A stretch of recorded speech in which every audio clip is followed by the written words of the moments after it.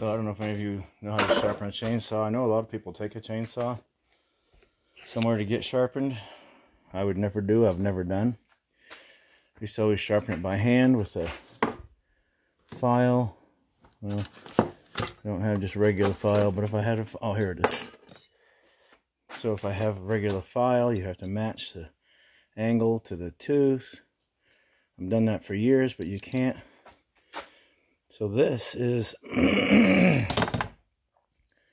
this one in front right here is called the rake tooth, and it cleans the stuff out of the cut before this cutting tooth comes in there.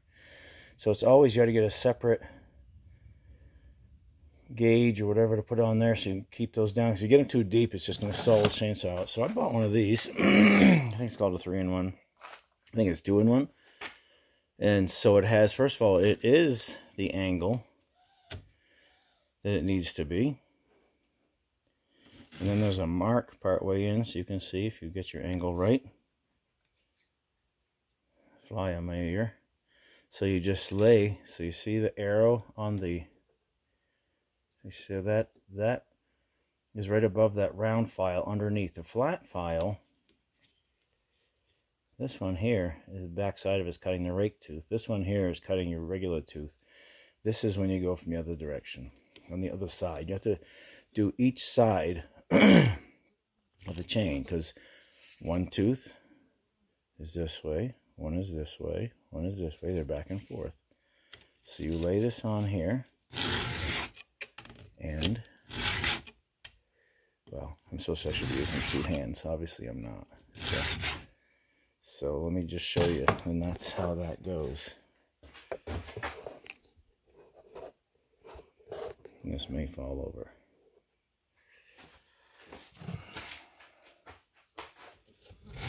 And put the brake on you.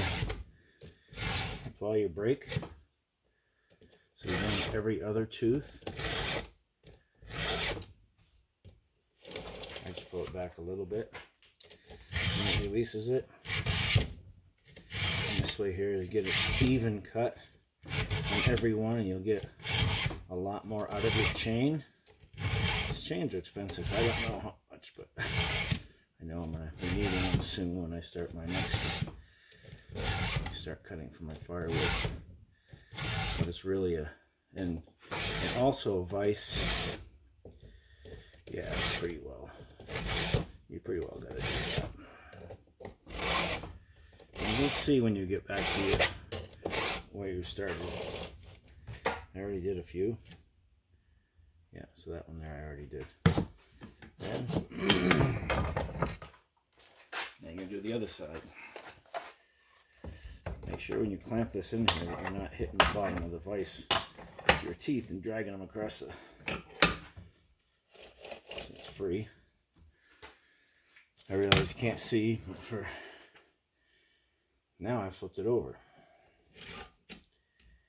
And I've gone, wait a minute, see, there's a reason for this. And you'll feel it bite in. It's just skating across the top of it, and you're putting it away wrong.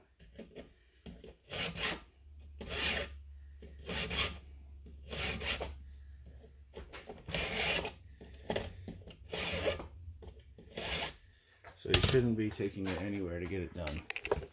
You should be able to do this yourself. Also, I'm going to tighten this chain up so there's just a little bit of space here. That's a little loose right now, but it's just easier to sharpen it that way. That's all. So I want to make sure this is adjusted right. Adjustment on the side of it. This is a steel, so, and that file kit is a steel. All right, well, it doesn't, yeah, it does say it on there. So they go together. It's a good saw. That's all I've had. I had one that my son had. It was 1983. He just finally ditched it a couple years ago. So that's it.